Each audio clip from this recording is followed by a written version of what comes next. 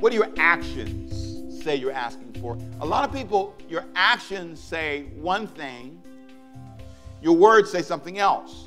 Your words say, I want to go to college. Your actions say, I don't want to finish. Your words say, I want to be married. Your actions say, I want to be divorced. Your words say, I love my parents. Your action says, I'm selfish and don't care about them. I only care about me. You don't care about the finances of the family. You don't care about what's affordable, what's not affordable. You don't care.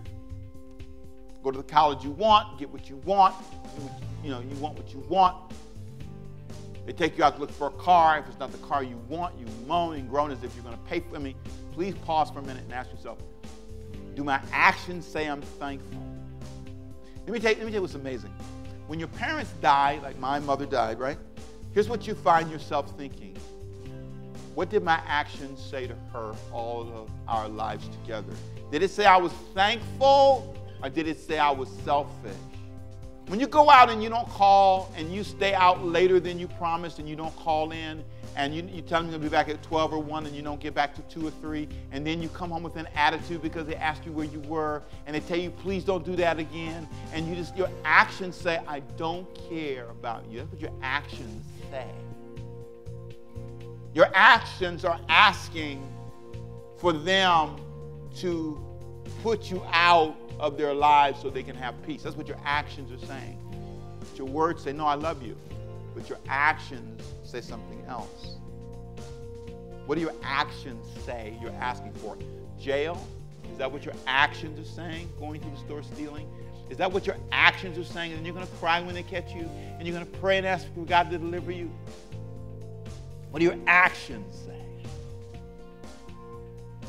Your actions are not saying, blessed be God. That is what I think about. See, I want to ask for things, and I don't want to be ambivalent. My big word for the day, you ready? Look at my definition. A word for the day. My word, ambivalent. The word ambivalent means something that's powerful. It has a very powerful and dynamic meaning. Can you put the word up for me, please? My team, are you there? Simultaneously experiencing or expressing opposing or contradictory feelings, beliefs, or motivations.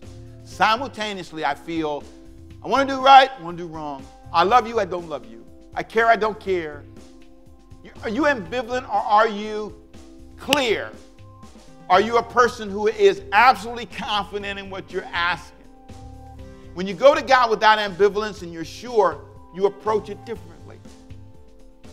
That's what he said I want you to do. Come to me and ask and watch me work.